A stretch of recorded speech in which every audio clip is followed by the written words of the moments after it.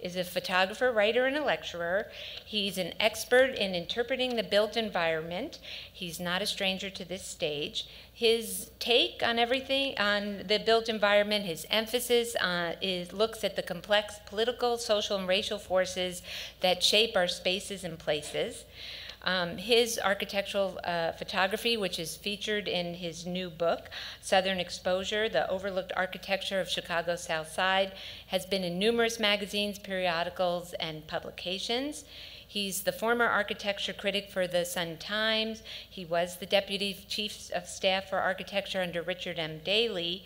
And now he, among other things, is really going around town speaking about his book, which we have a few copies left at the end of this lecture, so they'll be available for sale. And if you haven't already got your book signed, he will sign it in the back of the room as well.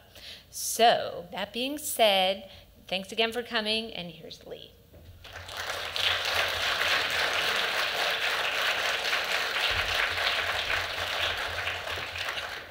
Thank you, Hallie, and thank you all for coming. Wow, it's a big crowd here tonight for a cold night. I appreciate you coming out. Oh.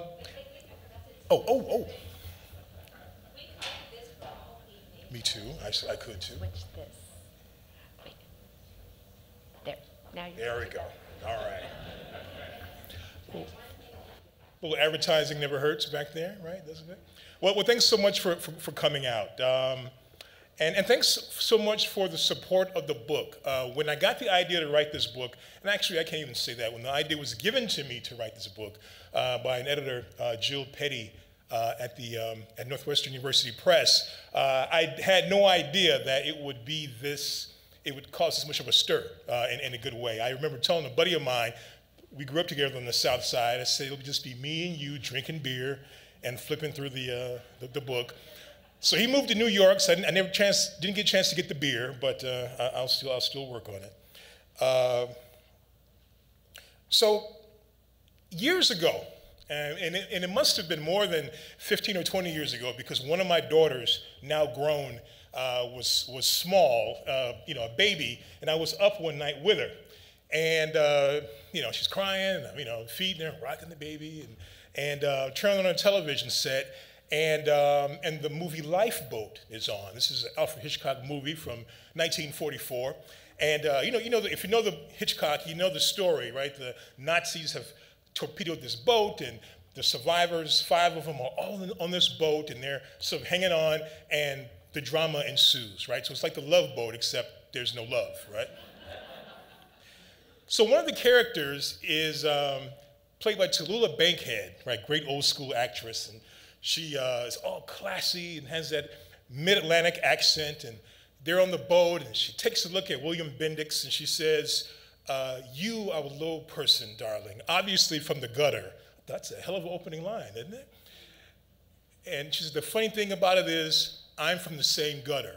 And William Bendix, without missing a beat, says, South Side? So I can't throw anything at the television because I got the baby in my hand. So I thought, you too, Hitchcock, you too. So she goes on to tell William Bendix that she was raised in the back of the yards. Her character was raised in the back of the yards neighborhood by the stockyards. And this Cartier bracelet that she has on her wrist was her ticket from the stockyards to the Gold Coast. So naturally later on in the movie, when something happens and the bracelet slips off her hand and goes down into the deep blue sea, I say what we all Southsiders say when someone gets their comeuppance, that's what your ass get, right?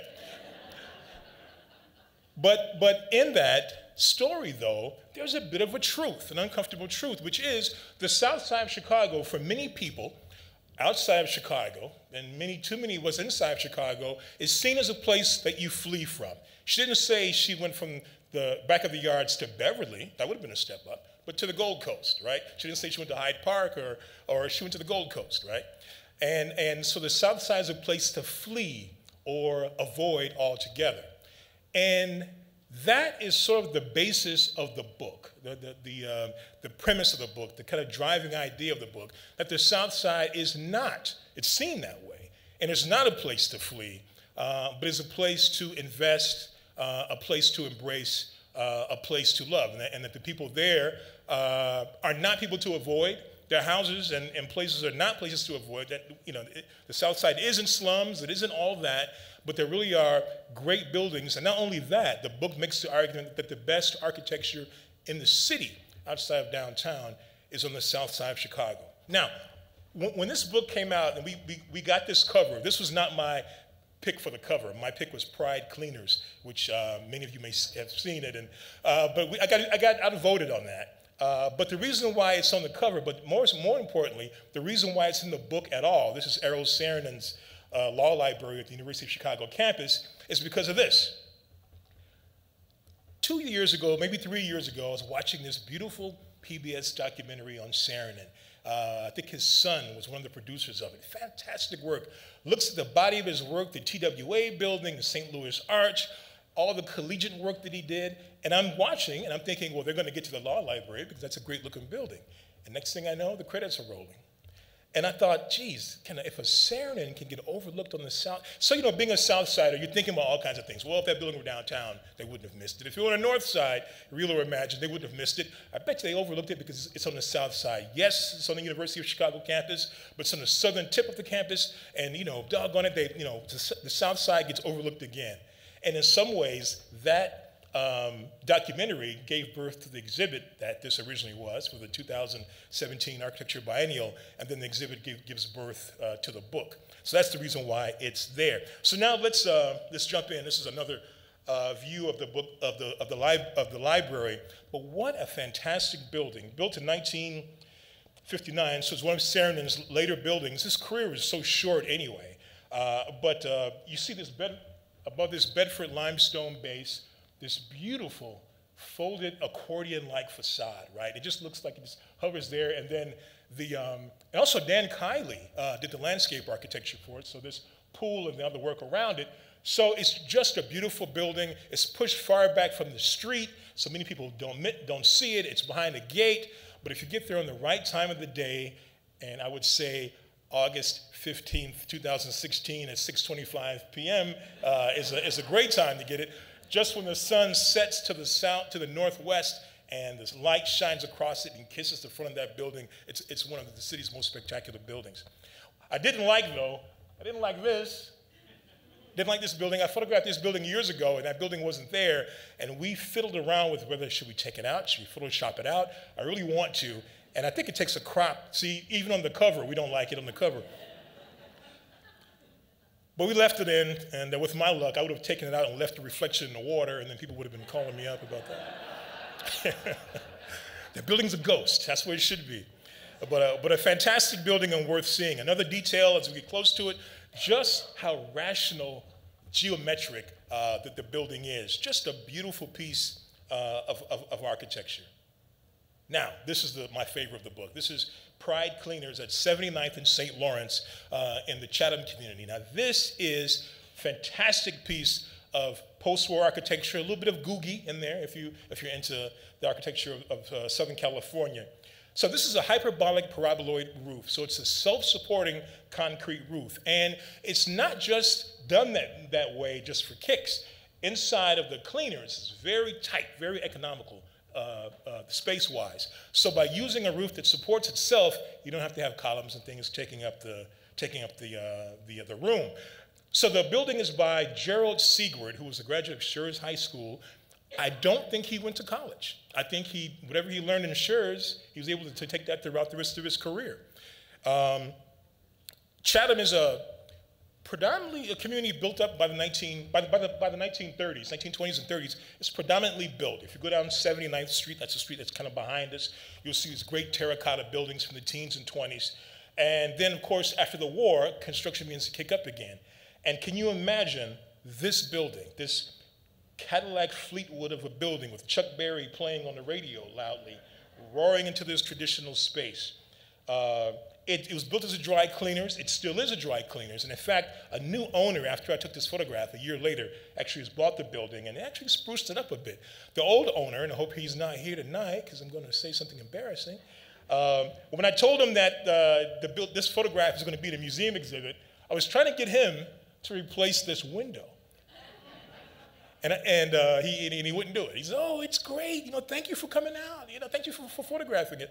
So now this building that board has kind of been memorialized. The new owner actually saw the photograph, and said, "Why is that board there?" I took it off, and I had to explain to him, it was before you bought it.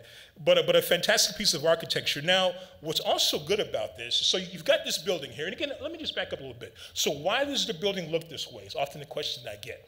So by 1959, you're getting a few things happening. You've got the dawn of the space age, right, which begins to impact design of cars, engines, Rocket 88 Oldsmobile engines, tail fins on cars. So the space race begins to shape design and begins to shape, in some respects, architecture. This thing points skyward. You also get a sense of a change where 79th Street, before the war, was a slow street traffic-wise, right? You walked by it, you strolled by it. If you're in a streetcar, you went by it, 15, 20 miles an hour. After the war, everybody's got cars, people zooming down the street. How do you catch the attention of the passerby?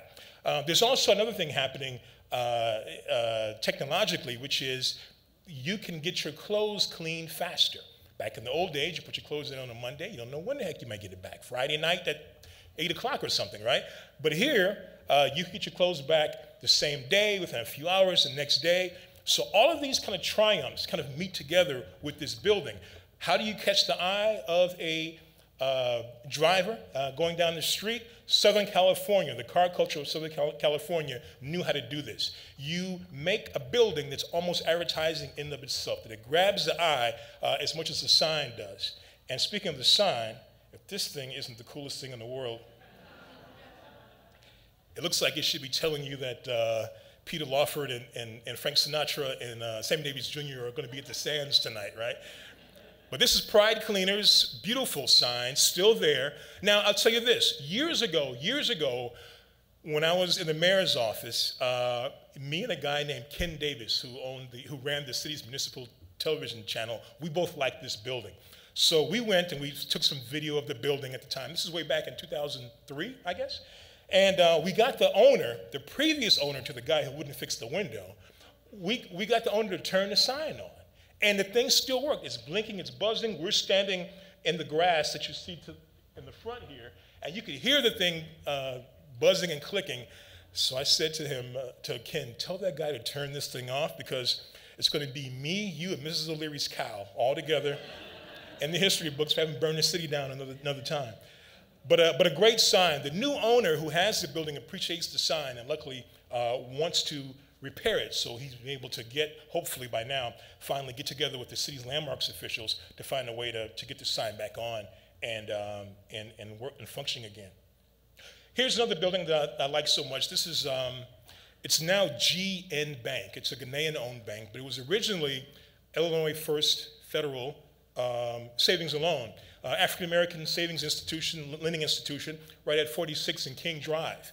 And King Drive, much like the streets in Chatham that we saw, it was a really traditional, pre-war street. And then this beauty comes along. It was designed by a group that really needs to be taking a look at. So if you're, other writers and researchers here, take this burden off me. Otherwise, I'll have to stay up all night looking at this. It's a place in St. Louis, and I'm going to get the name only 80% right, but it's the Bank Builders and Design something. It's an entity out of St. Louis, and they would design banks, kind of design build thing across the country.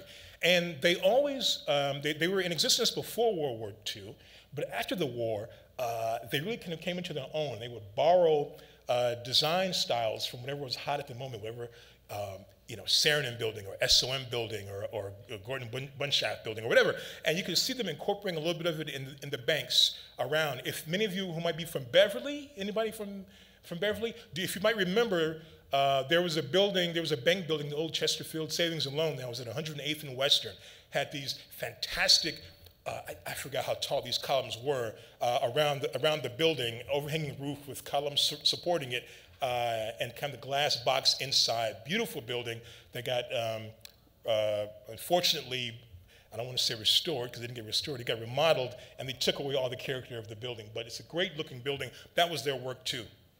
Now, here's one of my favorites. This is Chicago Vocational High School on the south side, 2100 East 87th Street. Most people see this building when they're leaving town on the Skyway.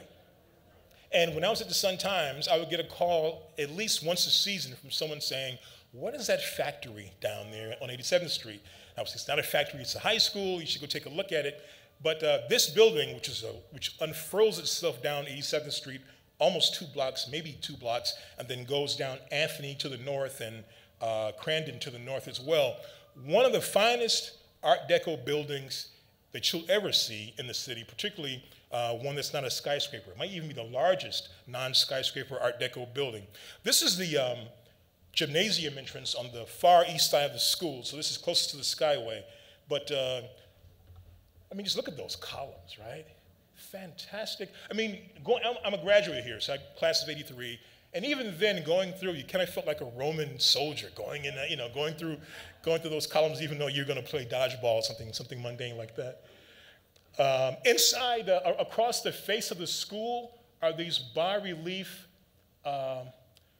insets that each tells something about the discipline that was taught at the school. So print shop had an old printing press and that kind of thing. Car had a wheel and that kind of thing. But a fantastic school. This is the main entrance. This is kind of funny. It says it was built in 1938. It's a bit of a lie. It was built in 1941. They hit a construction delay, and the building didn't get completed until 41. But this being Chicago, they put 38 on it anyway, right? But what I really like about this is the font here, where it says Chicago Vocational School. That font is called Broadway, and it was only about 10 years old when the school was designed. So the idea that the school has its classic roots, as many academic buildings did, but also that it would herald the future in some way. The planners of this school saw the 20th century as this mechanized century to come, where there's always going to be air conditioners to fix and cars to repair. And the idea was to create a school that did that for 4,000 men. Women weren't allowed in the early days of the school. And then after the war broke out, and then I think the Marines or the Navy had it for a while. Then after the war, it reopens again as a vocational school, and then girls were let in. My fear about this school is that it is not a landmark. Neither is Pride Cleaners. And without landmark protection, it can be altered in ways that are unsympathetic. So there are a group of alum who are looking to change that, and I wish them well. And of course, the book argues for landmark protection for the school. This looks like a Frank Lloyd Wright house, doesn't it? This is the John Van Bergen house. This is the Allen Miller house in South Shore. Well, someone here is their father is from South Shore, so maybe this will be familiar to him when he reads the book. This is at 71st and Paxton.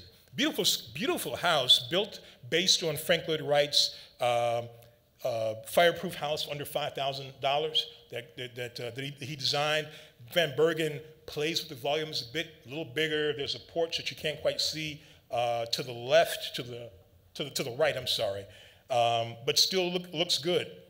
This is the family that owns it. Actually, these are friends of mine. Joanna Trotter and I worked together at UFC. And their kids are much bigger than this now, so this picture's kind of funny to see. But I asked her, I was almost done with the book, and I said, can I shoot your house? Yeah, come over. And one of my favorite photographers is Julius Schulman, who photographed the kind of easy living Southern California houses, and always had people kind of laying around the house all relaxed. So this is kind of an ode to that. Although I didn't have to pose them, they did it themselves. I just took credit for it. But here you see the porch behind them, the beautiful fireplace, the wood, fantastic piece of architecture. Going through it, here's another unique house. This is the Ingram House. This is at 65th and Ingleside, kind of like in Washington Park, Woodlawn. Built in 1959 for an African-American doctor, and designed by an African-American architect, Roger Marjoram.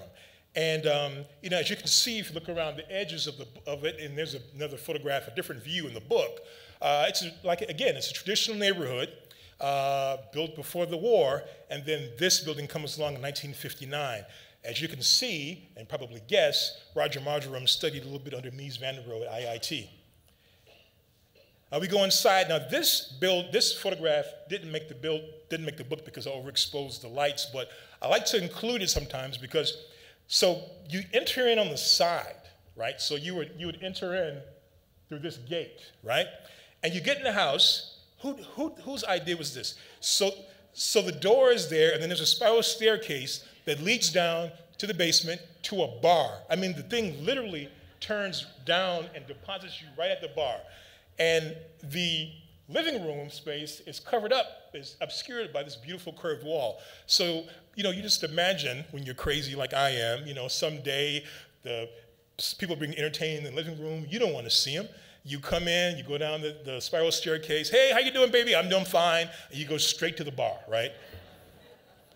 This house is for sale. It was $150, and it wouldn't sell for a long time. A friend of mine lives down the block. Actually, it was for sale when I took this photograph back in 2017, and they finally did find a buyer for it, and I'm afraid, I tell her, don't tell me what they're doing to the house, because if it's something terrible, I might cry. While I was there, I found this interesting, this is the other side of that curved wall. I found this home intercom system, and I want to take a picture of it, and I wondered, does it work? So I turned it on, and sure enough, I could hear my voice in the kitchen. It did work. That was good living back then, I tell you. This is the Yale Apartments at 6565 South Yale in Inglewood. Inglewood, of course, was a suburb, like many neighborhoods were in Chicago, that later on gets annexed by the city. But this gives you a sense of the architecture and the caliber of the suburb in the late 1800s. This is by John T. Long, who was an architect who was a disciple of Sullivan, and you can see a bit of it here in the detailing here. What's interesting about this is when I first saw this building, as a writer, I was at the Sun-Times, and the building was on the verge of collapse. I remember it was me, the developer, just the would-be developer, and I want to say Arenda Troutman was the alderman at the time, and we got on the roof of this building, and it was like a sponge, right? Why were we up there? I was young and didn't know any better. And this developer, who was coming back from a White Sox game, when he spots this building and decides he wants to invest, he ends up putting together the capital stack of low-income housing tax credits and everything, and restores this building. Many of you have probably seen it on Open House Chicago that the CAC does, and you see this beautiful interior of the building, which is much like the Brewster Apartments or the old apartments that you see on the, in like Paul Mooney movies where the criminal's in the elevator and he's going up to chase somebody, and as he rises up, you can see the floors, ring in the courtyard around it. Beautiful building, largely seniors now. And there's a funny story about it, but ask me during the Q&A, I'll tell you the funny story about what happened when I was photographing this building. Luckily, we're getting close to the end. This is, speaking of Frank Lloyd Wright, this actually is a Frank Lloyd Wright house. This is the Foster House and Stables, 12147 South Harvard, because this house haunts me in my dreams. It's been for sale for 3 years now, maybe almost 4, for $175,000. It really was originally 185. They dropped it down last summer. It's a kind of a humorous reference in the book to the price drop. But this is a unique house for Wright, built in 1900, a summer house for Stephen Foster, not the Camptown racist Stephen Foster, but a guy who was president of the West Pullman Land Association, which develops as part of West Pullman. And a beautiful house, needs work, but still is livable. Now, what's not in the photograph, what's not in the book, I'm going to take you inside and give you a sense of what the inside looks like. This stairway, I like. The carpet, not so much, but we can pull that up. But the geometry here, this is just into the front door, which is really the back door. You come into the rear of the place, which is behind here, and you go here. And this living room has this great fireplace as well, and a built-in along the edge there, as you can see. Very quickly, this is First Church of Deliverance, a church at 43rd and Wabash in the Bronzeville neighborhood, Bronzeville community. This is an early adaptive reuse building. This was, or at least half of the building was, a hat factory. And Clarence Cobb, pastor of the church, back in the 30s, buys it, enlarges it, and covers the building in terracotta. Now, when we think about terracotta, we think about gargoyles and kind of classical applications of it. Here, they were looking toward the future. First Church of Deliverance needs its own book. It was a progressive church, an early African-American church, an early mega church. They could fill up revivals in Old Comiskey Park. They had a national radio audience when the Hammond Organ Company created the Hammond B3 organ. If you like soul music like I do, you know what this organ sounds like in gospel. They sent one of the first ones to this church because they knew it would be heard. A fantastic architecture and lineage as well. Still open as a church. In fact, they've done some repairs to the outside. They all fixed the building up after I take the picture over the past year. So if you go by it now, it looks even better. This is the interior. This fantastic hanging cross, which came along in the 1950s. But what I've said about this without joking is that even without, if you're African American, even without a black person being in the space, we know that's our space. That is us. And if you want to see what it's like in action, they're very open to having you come in. They know the history of the church. I came in with a group last summer and met a guy who gave tours of the church, and he kind of gave me grief by not saying how many people came to see the church at Open House Chicago last year. And I said, couldn't do it. But on video, you'll see on YouTube the choir coming in underneath this cross as they're singing. It's quite a sight. Very quickly, you've got a little bit of time left. Got some time left. Where do you think this is? Just anybody. Just those of you who have heard this before, don't say anything. And Southsiders, I probably should. Okay, Jackson Park. Give me one more. Just is Hegewisch? All right. Neither. All right. This is actually 78th and Eggleston. Eggleston, right? So this is Auburn Lake. This was built, if you come in on the Rock Island from Beverly and you cross 79th Street, this is what you see from the Rock Island Metro train. But this is it's a lagoon, 2-block long lagoon with fish and everything in it. And it was developed in the 1890s, and the houses around it were too. This is kind of like a small subdivision that people from the Chicago Board of Trade funded and lived in. A hidden place. If you go down 79th Street and you get to Eggleston, turn north and you'll run right into it, and you'll be shocked because it's a beautiful spot, an unexpected spot along the lake. Here's another view of it. If you look real close, you can see the guy fishing for. They put catfish and trout, and I think I give a list in a book about assortment of fish there. But it's really a quiet place right off 79th Street, but you don't know it's there, and you don't know 79th Street is there once you get inside. But a very curious and beautiful spot. This is Oakwood Cemetery, not too far away at 67th and Cottage Grove. This is another late 1800s cemetery. Belongs in the same class, of course, as the cemeteries on the north side. But at the same time, there was a movement going through park design to turn parks from these Victorian pathways to these kind of naturalistic places. The same movement was going through cemetery design at the same time nationally. So the idea would be, with these lakes and rolling hills and that kind of thing, that it was giving you a sense, when you dropped your loved one off there, they were giving you a sense of what the afterlife was like. You can't see it just yet, but here's a glimpse of what the afterlife looks like. And in their early years, places like this were parks. They encouraged people to picnic there, and visit their loved ones there. But here, everyone from Harold Washington to Jesse Owens to Big Jim Colissimo, the mobster, all buried here under the shady trees of Oakwood Cemetery. And very quickly, Southside architecture, there's always new stuff coming aboard. This is Jeannie Gang's youth center, Levisario Youth Center at 76 and, I forgot the address. It's West 76th Street. Can't think of the address. Sorry, it's in the book. It's in the book. And this is built at the same time as Aqua. Aqua gets all the acclaim, and this beautiful little building built on a small budget for kids doesn't get the shine they deserve. So I began to put it in the book. This is a new bridge over Lakeshore Drive at 41st 41st or 43rd, the beautiful kind of serpentine bridge that crosses over. Very few, historically, there have been very few crossings over Lakeshore Drive from the neighborhoods to the lake, and now the city in recent years is beginning to put them back, and here's the latest. And this is the new station at 95th Street, new CTA station, L station at 95th, where the red line terminus is.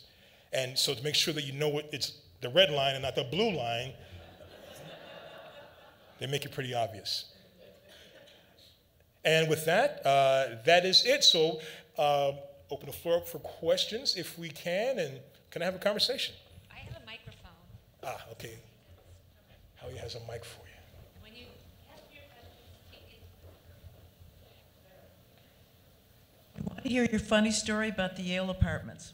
Ah, okay. So one of the things, the funny story about the Yale apartments. Now, one of the things in photographing these buildings is that I'm in the neighborhoods at odd times of the day to catch the right light. So early in the morning, funny times in the evening, and I'm shooting with a digital camera, but it's on a tripod, and there's a thing called a viewfinder, that angle finder allows me to look into the camera. So it's kind of a time-consuming thing. So by the time I get all set up, people are always trying to come out to figure out what I'm doing, and we have a conversation.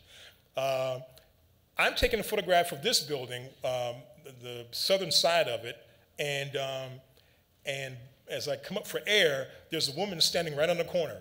And she's looking at me, and I'm looking at her. So I said, and the look was like, "What are you doing?" So I said, "I'm writing a book on architecture, and I'm photographing the buildings." So then she turns around and says, "Now they're on the, she's on the corner, so the building is here, right? And I'm where you are. She's here." So she turns this way. She says, "He's taking pictures for a book." So a voice that I can't see yet says, "Oh."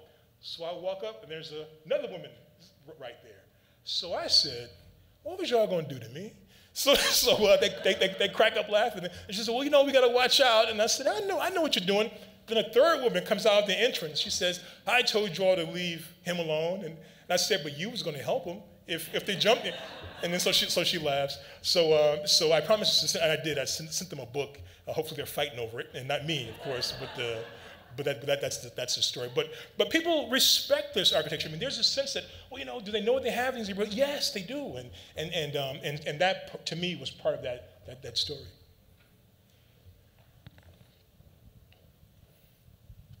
So the book, the house at 3656 South King Drive that is in such bad shape, is that the one I saw in the preservation picture? It is. I thought so. So tell us about how we can, what's on their list, correct?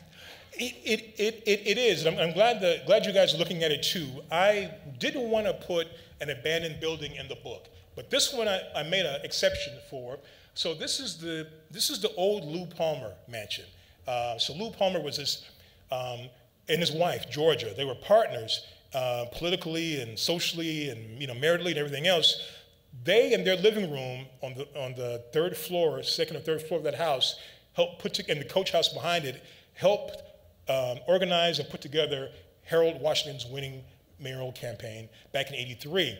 The building has an earlier life when this was Chicago's Gold Coast, where there was a Hammer family who built the house, and they were distinguished Chicagoans as well.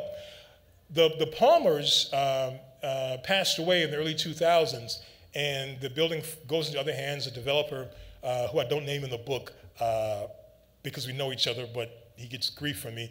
And this developer is not doing anything with it. And the house is this beautiful house which deserves a place in the National Register, deserves a place as a city landmark for its history alone, let alone its architecture. It's just kind of falling in and open to elements. When I was taking the photographs for the book, neighbors came out of the house. "Are you buying the house? What's happening with the house?" And I'd say, "No, I'm trying to get some attention to it." But that's what's happening with the house. I've heard a rumor every other week, "Oh, somebody's looking at the house, somebody's looking at the house for this use," but nothing ever, so far, nothing's come to pass. Hi. Hey. Some friends of mine saw the presentation at an earlier date, and they were former long-term South Siders. They want to know when the second and third volumes are going to be coming out. Tell them thank you. I didn't, yeah, that's a good question. I mean, I'm sort of gathering string, maybe for a second volume. So talk to me in a year. Maybe I'll have a better answer for you. But tell them thank you. Tell them thank you. Oh, sorry. Yeah, I noticed in a few of the photographs of the buildings there was a child in the driveway, kind of in the background, and a couple of them there were a parked car in front. And I wonder if that's something that is intentional. Certainly could have waited for the car to be gone, and I appreciate that detail. And I'm just wondering if you could speak about that. Thank you. Well, the one with the child playing in the background, she belongs to the house that I photographed. And it was funny because, we remember there's a family sitting around the living room. The little girl in the mother's lap is now the little girl who's playing in the driveway, and I'm taking the outside shot. And so she was running out to check on me. So I basically waited. I realized there's a pattern to it, and I waited until she got there and snapped it. I mean, I've got 3 daughters, and they're grown now, but just the idea of a little girl playing in her own backyard, it just was a thing that I liked. And I gave that family the framed images of that, and now the kids are big, and they're all proud that they're in the photograph. But with cars and things, I sort of shot it as they were. Sometimes I would wait a bit till some cars cleared out. Sometimes I would wait till a car got into a good position. I gave a joke lecture years ago called the hoopty stays in the picture. And it was all the shots that were ruined, I thought, by raggedy cars, 87 Beretta, that always gets left in front of the house that I'm looking to photograph. But after a while, there's a certain beauty to it, right? In a way. So I decided to leave them in and not go crazy over. Good question, though. Lee, my question is about the mayor's focus on Invest Southwest and some of the very communities that you take these gorgeous pictures from. I love the book because it has such a beautiful narrative about it. Thank you. Which we don't hear a lot in the daily news. Do you think that communities like Pullman, right, they're seeing a renaissance, but that we will ever see the coming back of a lot of these other gorgeous communities that we've lost? I hope so. I mean, what I sort of say in the book, and I've said in lectures after the book, is that the city is really at a crossroads. It must now decide, and time will tell us if it has decided, whether it wants to reinvest substantially in these communities or whether it wants to pretend that it does. One of the things that I've said to the mayor's people, and I say in the book, is that the South Side alone is the size of Philadelphia in terms of square miles, right? So giving someone 5 units of affordable housing on the corner of 65th and Maryland doesn't do much, right? It takes city scale planning, but also city scale investment to really pull these areas back. And the question then becomes, and time will show, I mean, Invest Southwest, where she's targeting investment, wants to target investment and philanthropic dollars along retail streets on the south and west sides. This is a good start. I had a discussion with Maurice Cox, the new planning commissioner. I think the figure they're looking at for the first year was $250 million. So I said, just for kicks and giggles, that L station at 95th Street, he has the book, that's $300 million. That's one L station. I said, so, you bailed out Lake Michigan with a cup, unless you really are going to put some sustained money into it. And he says, I know. So time will tell. But one thing is, we can't have the south and west sides, given how large they are, just can't let them drift this way. So I think, we got to solve pension problems and all the things that the previous generations have left us. It's ours to solve now, because not solving them is even worse. Yes. Mm-hmm.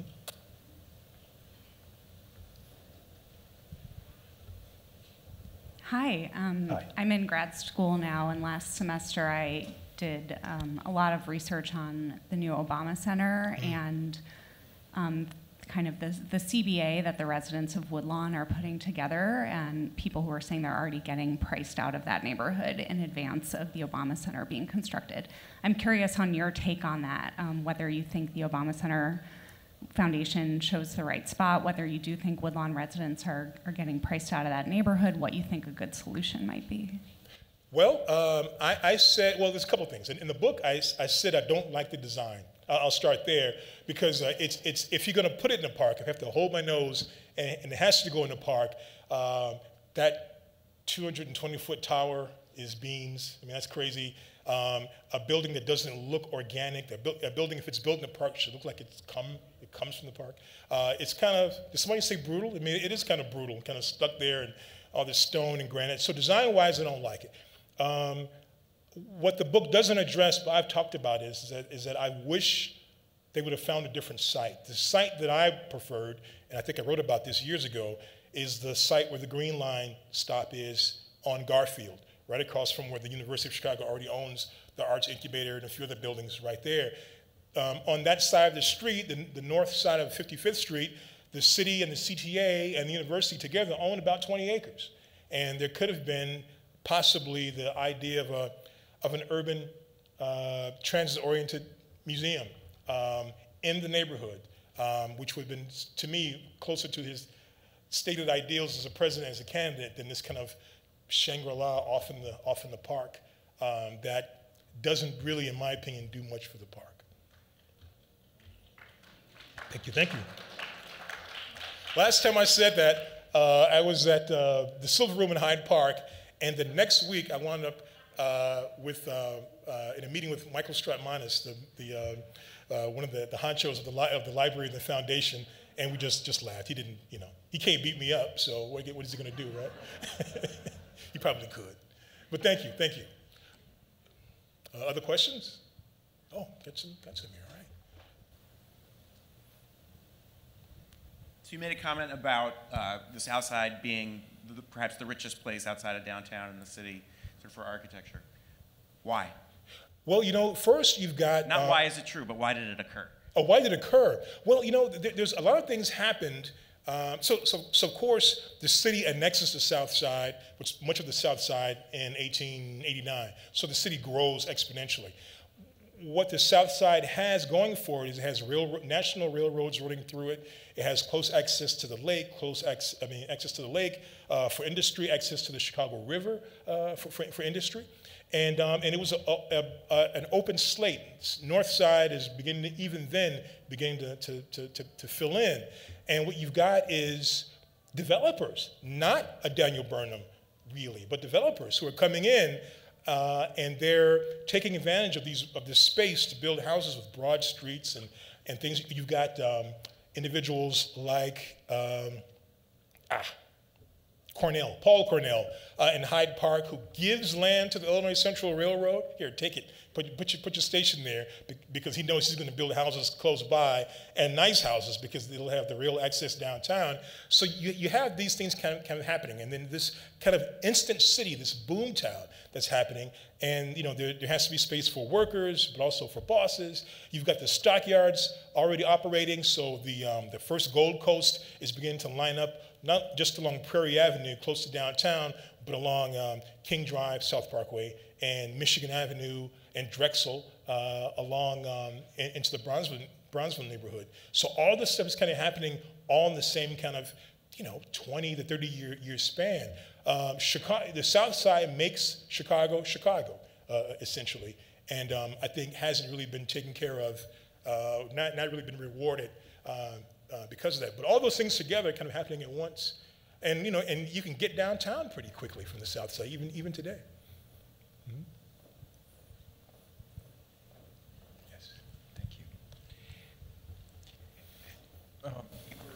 Commenting about the vocation for people to drive out of Chicago. Mm-hmm. My wife and I had a house in the University apartment in Chicago. We would get up in the morning with 2 dogs. Oh. Just put them in, yeah. We would leave early. We would leave early in the morning with our 2 dogs and head to Massachusetts. And at the sunrise, over the vocational school, it was just a tremendous sight. My question is, in your discussion of it, what's happened to the vocational school today? It looks like it's all boarded up. Well, the one thing is the student population shrank built for 4,000. When I went there, late 70s, early 80s, my graduating class was 900. So about 3,600 students there now. Then in the 80s, now it's about 600 or less. So much of it is closed off. Those shop wings that are closest to the Skyway that you see probably best are closed off. The city has set aside, but they haven't spent it yet, $75 million to create a STEM academy or a STEM curriculum in the school, and they want to remove parts of that Anthony wing for a new building. That probably, I think, got people to try to seek landmark status for it. But that's up in the air now, so we don't know. So the fear is that without landmark status, without protection, either it'll get this unsympathetic addition to it that no one has seen design-wise yet, or it'll be demolition by neglect, and that part of it will of the building will just kind of fade away and have to be torn down at some point.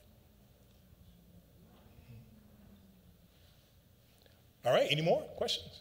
Oh, there's one in the two, all right. I know in a lot of areas like Bridgeport, a lot of the Catholic churches are closing. You know, you have the Catholic Croatian Church, the Catholic Irish Church.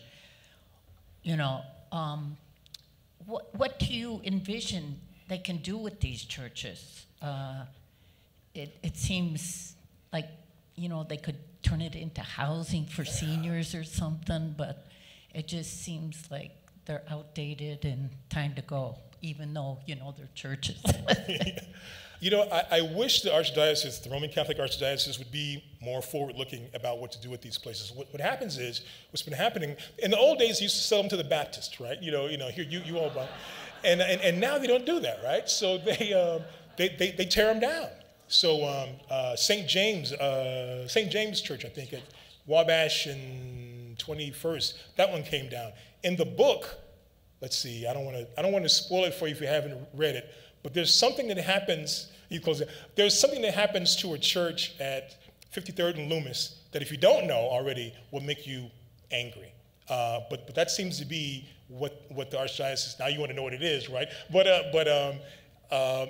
Gosh, do you want me to tell you what it is, or you want me not to tell? Tell us. So there was a church, St. John of God Church, at 52nd and Loomis, right across from Sherman Park, right? And beautiful Italian Renaissance church built, I want to say 1908. Henry Schlacks was like the Frank Lloyd Wright of their, in terms of impact of their church construction. This church closed in 1990 and sat empty. And nobody, and that neighborhood was a bit challenged. Nobody put graffiti on it. Nobody broke into it. I learned to photograph architecture by practicing on that building. It had this beautiful portico. It's an absolutely beautiful building. And the Archdiocese decides, I want to say 2012, 2013, that after all those years of being empty and still in beautiful condition, that enough was enough. So they took the limestone facade off the building, flayed it, as Lynn Becker, the architecture critic, says, and they applied it to a new church they built near Antioch, up near the Wisconsin border. They leave this kind of molded brick mess there for a few weeks, and they end up tearing it down. So this church, Polish Catholic Church, storied Polish Catholic Church, it's now just another vacant lot in the area of town that doesn't need vacant lots. So I'm hoping at some point, and now we're hearing about the more Catholic school closings happening, that there's some more forward thinking about what to do with these buildings, because the population is shrinking. There's a church that's in the book that I thought was going to get torn down at 45th and Honoré. You'll check it out. You'll see a beautiful church from 1888. It looks like it could have been 50 years earlier. And so I'm really concerned about these buildings, as are you. Try to pick up on what was asked over there is, what impact did the Columbian Exposition have on the South Side's growth in architecture? Quite a bit. I mean, that building you saw, the Yale Apartments, was built to catch the overflow, the rentals from that, even though it's a mile and a half west of the fair, not too far from the murder mansion, then Devil in the White City, actually. Where I live, even in Pullman, there's Market Hall Apartments, which are in the book, these kind of curved apartments. Pullman by 18 90 is mostly built up, or going to be mostly built up, and these apartments come along as a way to have, as places for fair goers to stay, because it was quick access down the Illinois Central from Pullman to Hyde Park.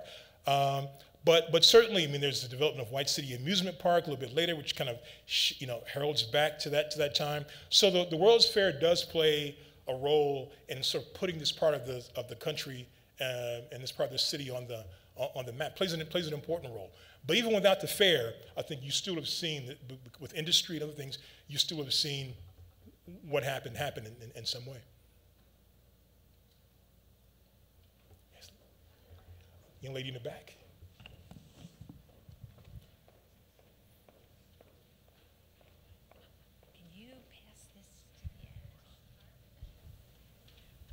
Hi, Lee.